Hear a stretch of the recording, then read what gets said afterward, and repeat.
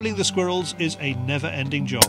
In the past 18 months, Des has killed more than 150 on this small patch of woodland alone. They keep coming. Think of the woodland and the small birds he's saved. They breed like rats, funnily enough they are rats, and they're just constantly breeding. And it's just a threat to our native songbirds, which are supposed to be here. Everybody likes to hear the birds singing first thing in the morning, me included. And it's because of those little grey creatures over there stripping the nests that the songbird population... When was the last time you saw a song thrush? I can't remember seeing a song thrush. And it's birds like that, blackbirds, blue tits especially, long-tailed tits. That's the prey that the squirrel will go on.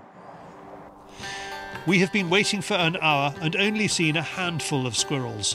Suddenly, the thermal reveals a whole group arriving at once. Des and Keith swing into action.